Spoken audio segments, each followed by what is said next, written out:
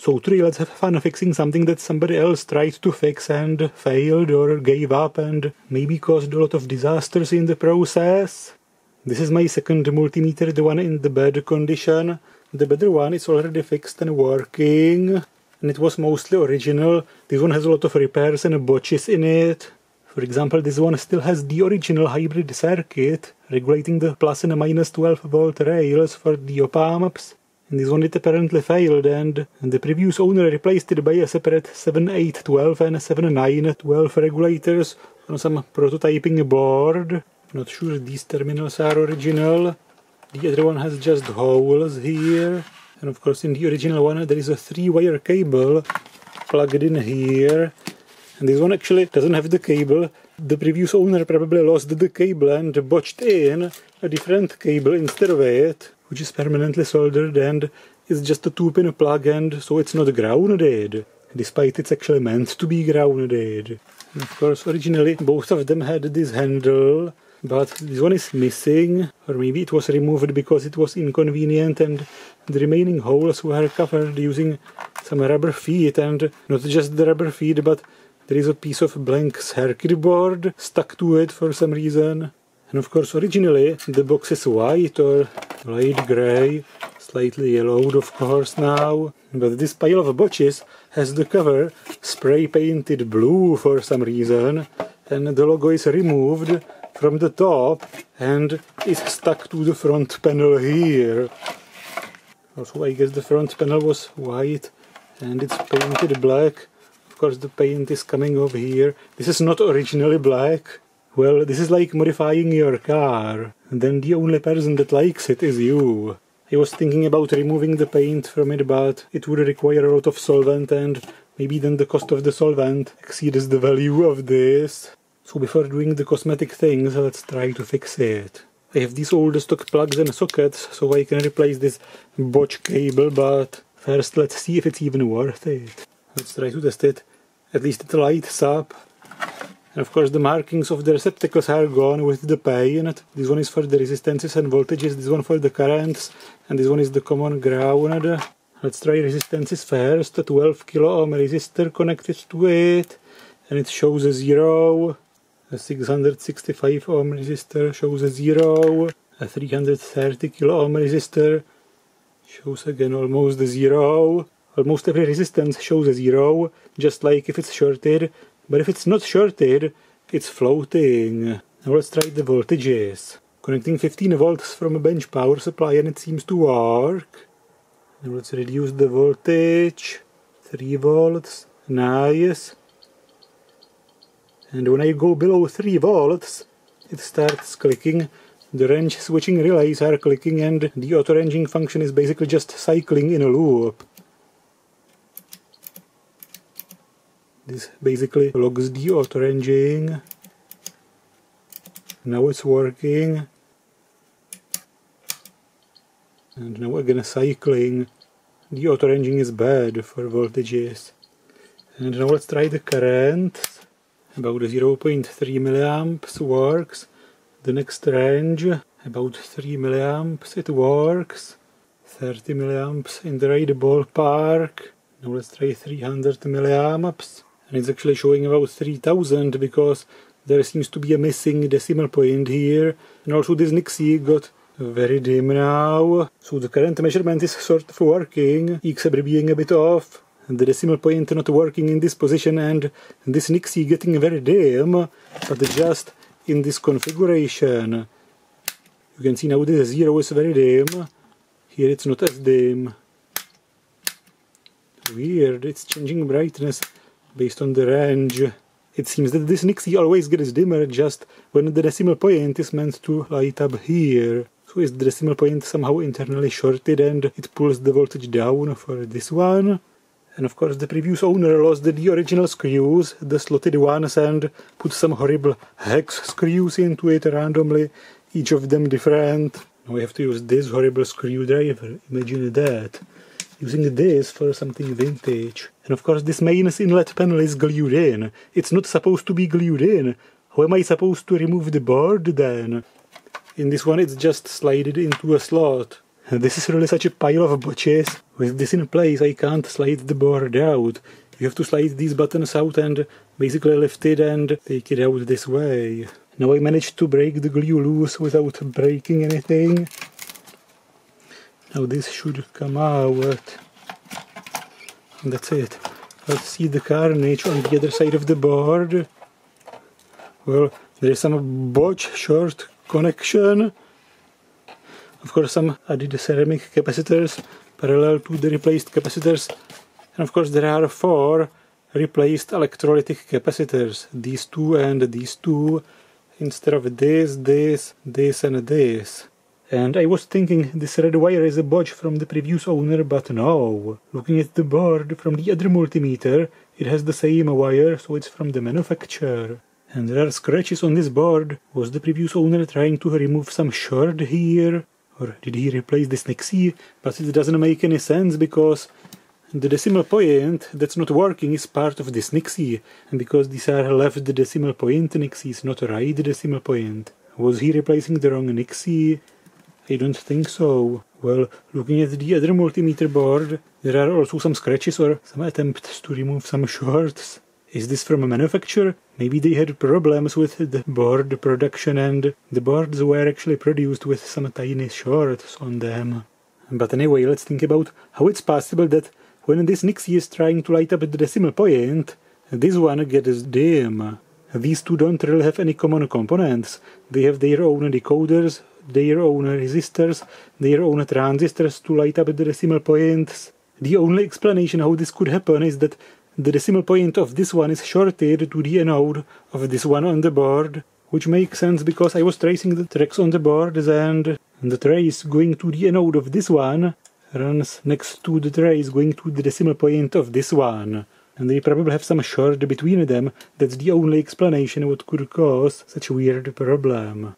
Nothing else than these two traces shorted could cause the problem, but they're actually not shorted. It's showing about 30 megaohms between them.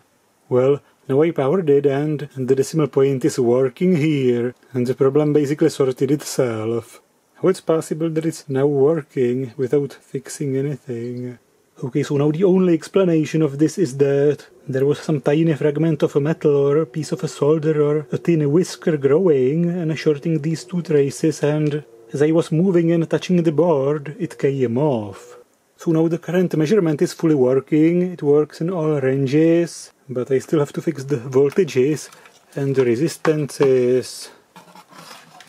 So I started looking at the range switching circuitry, which probably has some problem in it. I was also comparing the boards and I noticed they're not exactly the same. For example, this resistor here is not in this one, and this resistor here is not in this one, and this resistor behind the capacitors is not in this one. They're slightly different versions. And this one is from 86, this one from 87. I was comparing the boards if it maybe helps me find the problem in the auto-ranging circuitry, and oh crap! Now I noticed there is something missing. This one contains 8 relays, 5 here, 1 under the board and 1 here, but this relay is missing in this one.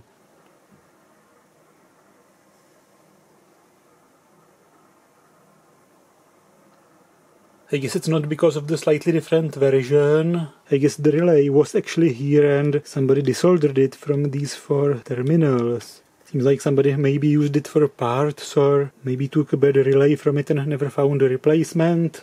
And it also seems somebody was marking the transistors here, 1, 2, 3 and 4 dots. I guess somebody marks the transistors when trying to find the problem with the decimal point, because these 4 actually switch the decimal point in the 4 Nixies. And then there are another 2 transistors switching the plus and minus symbol in the polarity indication Nixie, and this Nixie, which only shows a 0, 1, 2, 3, has 4 transistors switching the digits. It has 3300 counts, so the most significant Nixie doesn't need the full 1 out of 10 decoder, and the 74141. But let's go back to the range switching. It has 8 relays in total in it. I guess 4 of them are for the currents, and that's why the currents work, and another 4 are for the voltages and the resistances. And basically a resistance meter is just a voltmeter with a constant current supply connected to the input. So the resistance meter mostly uses the same circuitry as the voltmeter. Well, the current meter also uses most of the circuitry of the voltmeter, but instead of switching resistive dividers, it switches current sensing shunts or low resistance resistors parallel to the input. And the relays are very simple, just 4 pins, 2 for the coil and 2 for the normally open contact.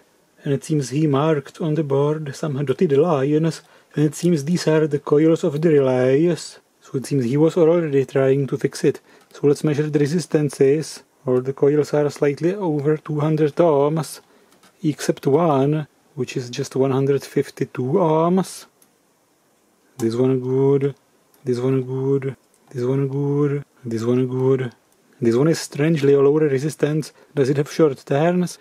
And he drew an X or a cross across the dotted line. Maybe he was already trying to mark which one is bad. Well, the coil with a lower resistance now has the same resistance as the other ones, and the same in the other direction, 200 something ohms. How that's possible? That's weird. But of course it's not easy to test it in a circuit, because the relay coils are connected to some outputs of chips, so we might be measuring something else than just the resistance of the coil. And also it's tricky to try to connect some voltage to the coil when it's in a circuit, because I could damage the chips. Of course I could measure the contacts and connect the voltage to see if the contacts switch, but not sure I want to risk damaging the chips. And the coils of these relays are 5 volts, powered from the logic voltage from 7805. But let's try to actually test them using a bench power supply, but I'm setting the limit of the power supply just to 50 milliamps. If I was using a higher current, I could damage something, because I might be forcing the voltage into something else than just the coil. There's circuitry connected to it. And a 200 ohm coil at 5 volts is meant to draw about 25 milliamps. So I guess 50 milliamp limit is acceptable and it shouldn't damage anything. And yes, the relay is switching. So this relay is not bad. Testing the other relays.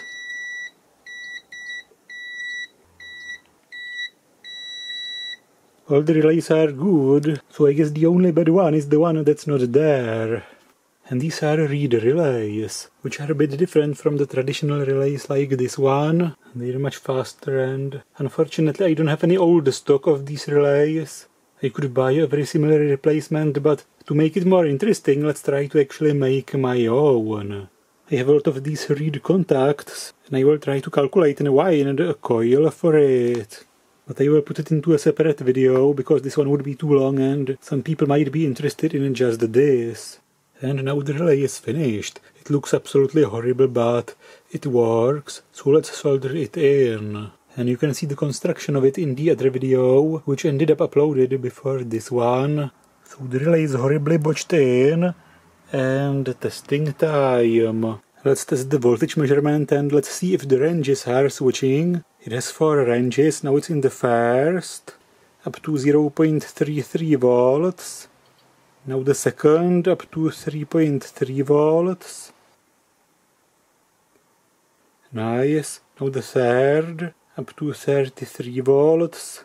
Well, I have to use a different power supply. This one goes up to 15. Now it should switch into the 4th range. And it does. So that's all 4 ranges of the voltages working. And now let's try the resistances. 1 kilo ohm resistor should be still in the first range. Of course it's a bit off, but that's actually the resistor. A 10 kilo ohm resistor gets it into the second range. Nice. A 100 kilo ohm resistor into the third range. And of course that's the resistor that much off. And finally a 1 mega ohm resistor. And it's very close. This is the last range. All 4 ranges of the resistances work. And the 1 kilo ohm resistor also shows 1.01 on this one. And the 100 kilo ohm resistor used for the test is also bloody off. And of course if the multimeter wasn't super accurate, it can be recalibrated using these 5 multi-turn potentiometers. It has marking from the outside and you can recalibrate it without opening it, and here it says some resistance calibrations plus minus 0. And there is the 63 milliamp fuse, so let's check it, because in the other identical multimeter I actually found a 1.25 bloody amp fuse instead of 63 milliamps. So let's see what disaster this one is hiding. Well, what the hell? It's broken. Did somebody actually stick a wire into it? How this was even working with the broken fuse? Let's give it a proper fuse.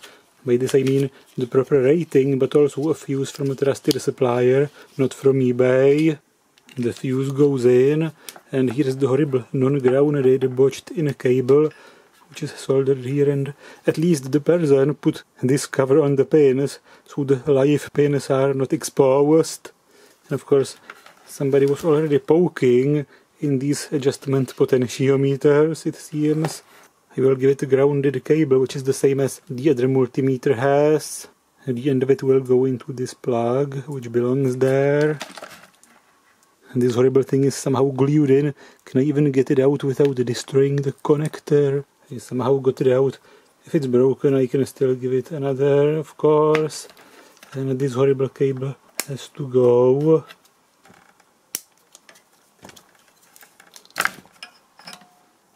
Okay, the cable is in the connector.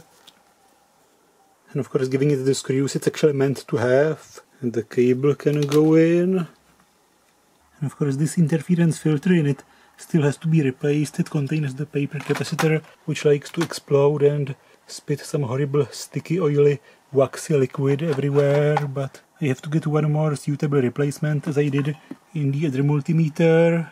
And now both multimeters are running. And this one seems dimmer, but it's actually the plexiglass being darker. And I really like how quickly, and this is updating in auto-ranging. Let's try this 178 ohm resistor and...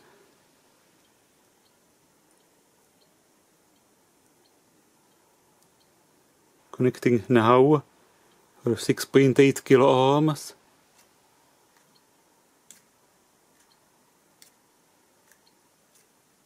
Now. Let's compare it to a multimeter. Connecting now. Flip, flip, flip, flip. And now it's reading. Connecting now. Now it's reading. With these multimeters you don't even blink and it's there. Now. So that's it, and if you like my videos, please consider subscribing, supporting my channel on Patreon, or using the thanks button. And big thanks to all of you who already support me, because you keep this channel running.